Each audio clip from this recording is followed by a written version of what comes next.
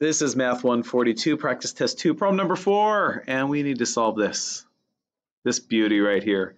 So let's get sine all alone and then look up some values on the unit circle. So I'm going to subtract 3 from both sides. 2 sine of x equals 1. This is 2 times that, so I'm going to divide both sides by 2. So I know that sine x needs to end up being 1/2. So that happens here and here.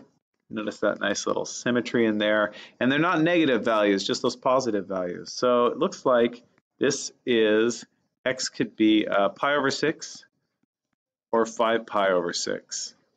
And if you'll notice in the directions it said we were bounded 0 to 2 pi. So I'm not going to do any extra rotations. It's just once around. There they are.